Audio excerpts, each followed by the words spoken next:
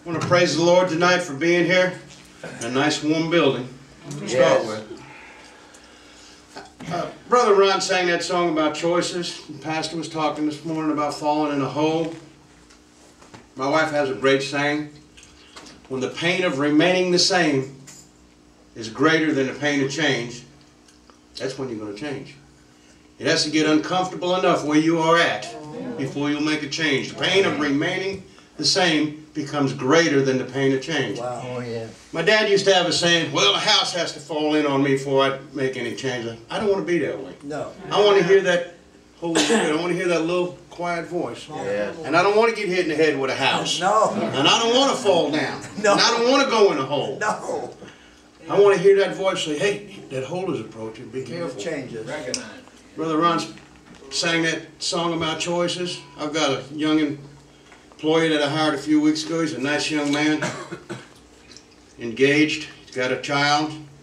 Spends most of his time chopping wood to keep his rickety house warm. Where he got rented down somewhere in the woods by Oliver Winery somewhere. And he's cutting wood. I said, man, you got to get that family in church, get that baby in church. Keep on coaxing him and begging him to come to church. I can't do it Sunday. I got to cut wood all day on Sunday to keep my... Yesterday he told, Saturday he told me, yeah, I'm getting a tattoo, my baby's name right over here on my back. I said, how much is that tattoo going to cost? He said it'd be over $300. Oh my. I said, wait a second. You tell me for 2 weeks you ain't got time to come to church because you got to cut wood to keep your house on, but you got $300 for a tattoo? Well, that's my baby and I want her name on my... I said, now that don't make sense. Plus the Bible talks about marking your body. My wife told me somewhere, I don't know where it is in the Bible, but you're not supposed to be doing tattoos. Anyway, I started telling him about choices that we make. And God has given me an opportunity and a platform there to call out. We're working on cars. We're not having very many customers, but we're working on a lot of cars, getting them ready. And I'm telling him all day about choices. He'll go down to the village pantry and buy a $4.99 2-bite pizza and 3 breadsticks. He's up to $10, $11, $12 a day. Rather than buying a pound of ham and a loaf of bread and making sandwiches for the whole week. He's in there being silly at $12 a day, times 6, times 30.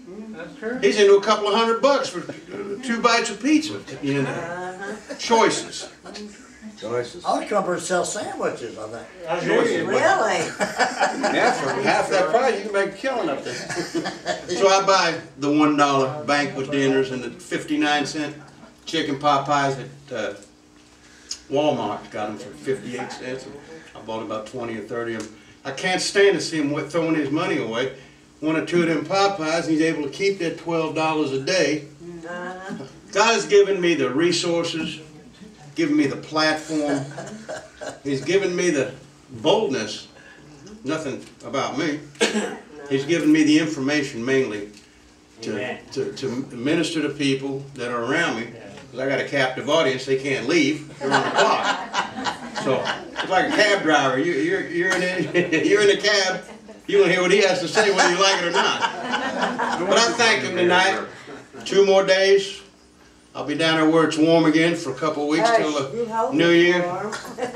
It's pretty warm down there, 65 when I'm here. I knew you had all alternative motive to bring me in. Yeah. Randy will come and help out for the next couple of days. Appreciate that, Randy. We were double teaming, right? Yep.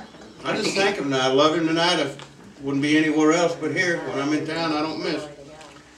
And I love him this evening. I love all you people. I know you do. We love you. We love you.